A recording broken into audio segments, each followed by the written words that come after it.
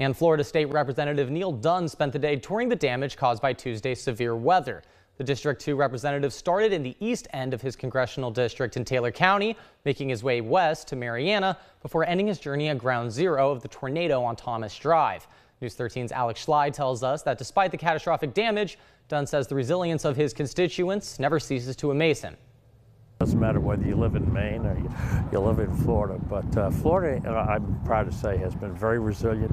Our people have come back again and again, and they help each other, and I've been very proud of that. While crews are still working to assess the damage, Dunn says no matter the cost, he will work to help communities rebuild. We're looking at the damage where these tornadoes have touched down here. We haven't got a figure, a dollar and cents figure yet on this, but the good news is no lost lives. Bad news is there's a lot of people hurt and a lot of people homeless. And every time the area is hit by adversity, it seemingly comes back stronger than before. You can build resilient to a hurricane. You can't build resilient to a tornado. These tornadoes came in and they're going to do damage. We very, very seldom see it, unfortunately. We are seeing it now. We will help all these people build back, and we have programs for that. I can't say yet if we're going to meet the public threshold for damages for FEMA to come in and pay, but we have programs to help everybody.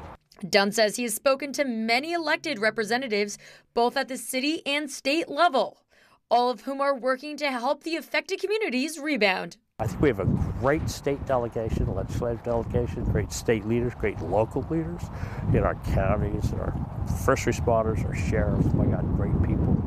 So I think we're going to come back all the way. While all of those involved will recognize there will need to be a significant period of rebuild, they are hopeful for the future. Most of my people have been through this, ain't their first rodeo, and they're very professional, and they're obviously sympathetic with all those who've suffered losses, but they really know what they need to do, and they know what those people need, and people are very accepting and upbeat about it.